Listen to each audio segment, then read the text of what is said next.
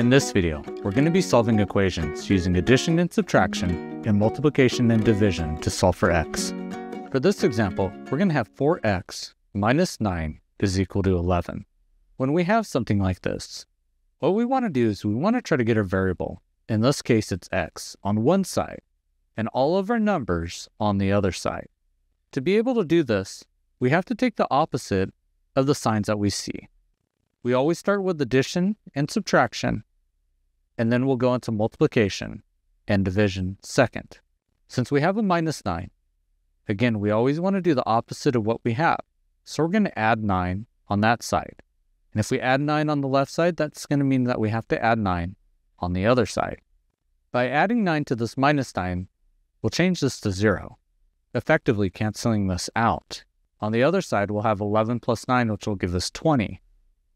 What we'll do is we'll drop down this 4x, and now what we have is 4x on the left side is equal to 20 on the right side. What we'll do next is we need to get x by itself. We can think of this 4 times x, which is multiplication. We do the opposite by dividing 4 on that side. We have to divide 4 on the other side. 4 divided by 4 is 1, which technically cancels that out. And so we're left with x on the left side, and on the right side we have 20 divided by 4, which will simplify to 5, and that would be our answer. Moving on to the next problem. For this one, we're going to have 5x minus 7 is equal to 3x plus 9. We want to follow the same step. We want to get all of our variables on one side, and in this case we have x, and all of our numbers on the other side. What we'll do for this one is because we have 5x on the left side, and that's bigger than the 3x, we're going to move all of our variables of x to the left side, which means we'll move all of our numbers to the other side. We'll start by adding 7, because we're going to do the opposite of the minus 7. So if we do it on one side, that means we have to do it on the other side. Negative 7 plus 7 will be 0, which effectively cancels this out. And on the other side, we're going to be left with 16. We'll drop down our remaining items to finish this out. So we'll have 5x plus 0 is equal to 3x plus 16. What we'll do next is we need to move this 3x to the other side. To do that, we have a positive 3x. So we're going to subtract 3x on this side and 3x on that side. If we do that, we're going to be left with 2x is equal to 0, meaning that this cancels out from negative 3 and positive 3 plus 16. Now, again, we have multiplication. We have 2x, and if we have multiplication, it means we're going to do the opposite, which is divide. We'll divide by 2 on this side, which means that we also have to divide by 2 on the other side. 2 divided by 2 is 1, which cancels out, or we're left with 1x, but we usually don't add a 1 to our x. We usually just leave it alone. So our answer then is going to be 16 over 2, which simplifies to 8, and that would be our answer. For the next problem, we're going to have 2 over 3x minus 6 is equal to 10. Now again, we always follow the same step. We're going to do addition and subtraction as our first set, and then we'll move on to multiplication and division as our second. If we notice, we only have one variable of x on the left side. So what we're going to do is we're going to move the 6 over to the other. So since we have minus 6, we're going to add 6. We always do the opposite. And if we add 6 on one side, it means we have to do it to the other. So we're going to be left with 16 on the right side and 2 over 3x on the left. Now, since we have a fraction here, we can multiply it by the reciprocal, meaning if we flipped the 3 and put it on top and 2 on the bottom, what would end up happening is that 3 and 3 would cancel out, and the 2 and the 2 would cancel out. So we would just be left with 1 here. But if we do that on one side, it means we have to do it to the other side. Now with 16, this is a two-step process. We have a 3 on top and we have a 2 on the bottom. Well, we know that 16 over 2 would simplify to 8. But now we're left with 8 times 3. We know that that is going to be equal to 24, and that would be our answer. For the next problem will be something similar. We have 6 is equal to 2 plus x over 3. But now you'll notice that x is on the right side. So we're going to move all of our other numbers to the other side. So we'll subtract 2 on the right side, which means we have to subtract 2 on the left. If we do this, we're going to be left with 4 on the left is equal to x over 3.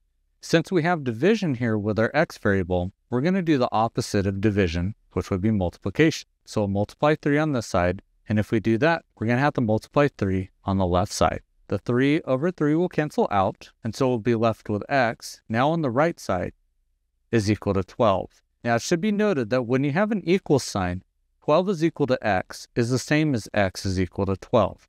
It's just written reverse, but it still gives you the same answer.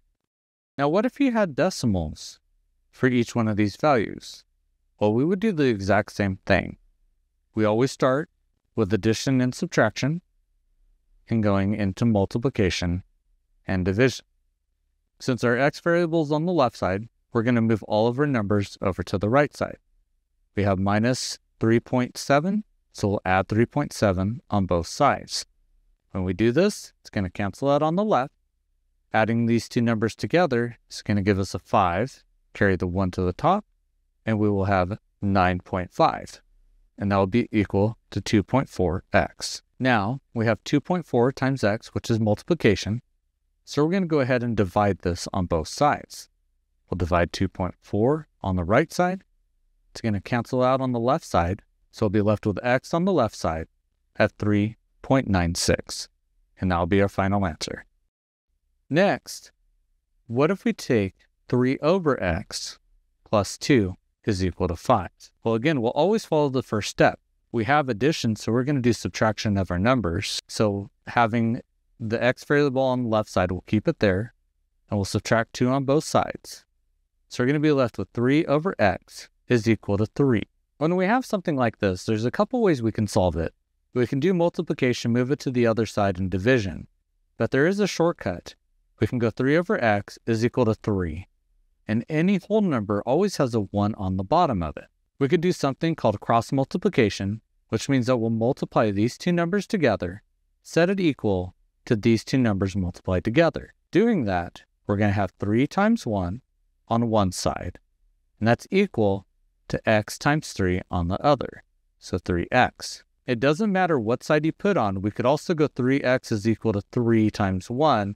It will still give you the same answer. With this, what we're going to do is divide by 3 on both sides. Simplifying, 3 over 3 will cancel out, 3 over 3 will cancel out, so we're going to be left with x is equal to 1. For the next example, we're going to have 4 over 3x minus 2 over 5 is equal to 7 over 10. Now again, being fractions, we still follow the same advice. We'll do addition and subtraction first, followed by multiplication and division second. Since we have our x variable here on the left, we're going to move all of our numbers over to the right, or all of our fractions over to the right. We have the minus 2 over 5, so we're going to add 2 over 5 on this side, which means that we're going to add 2 over 5 on this side. These will effectively cancel out, so we're going to be left with 3 over 4x is equal to 7 over 10 plus 2 over 5. Now we have to remember that for us to add these two fractions together, we're going to have to make sure that the denominators, meaning the numbers on the bottom, are the same. So for us to do that, we're going to multiply top and bottom by 2 for this fraction. Because if we do that, we're going to have that 7 over 10 plus 2 times 2, which will be 4, since we always multiply straight across, over 5 times 2, which is going to be 10. Now that they have the same denominator, we can add this up. So it's going to be equal to 11 over 10, and that's going to be equal to 3 over 4x. Now again, we want to get that x variable all by itself. Well, we have 3 times 4 as multiplied by it. So we could divide by 3 over 4, or take the reciprocal of 4 over 3. Doing that will effectively cancel this out on the left side, so you'll be left with x. And that would mean that we would have to go 4 over 3 on this side. And that's going to be equal to 44 over 30, which would simplify to 22 over 15. And that would be our answer. Lastly, we're going to take a look at the example of 3 in parentheses x minus 2 plus 4 is equal to 2x plus 1 in parentheses plus 7. When we have parentheses like this, we actually do have to remove these parentheses. Well, there's always a multiplication sign in front of it. So we do have to do multiplication first because we have to remove the parentheses to be able to simplify this to solve for x. So doing that, we'll multiply 3 by x, which is going to give us 3x, minus 3 times 2 plus 4 is equal to 2x plus 1 times 2 plus 7. We'll simplify this out, so we'll get 3x minus 6 plus 4 is equal to 2x plus 2 plus 7. We can add these together now to simplify this to 3x minus 2 is equal to 2x plus 9. Since we have 3x, which is larger than 2x, we're going to move that to the other side, so all of our variables will be on the left side.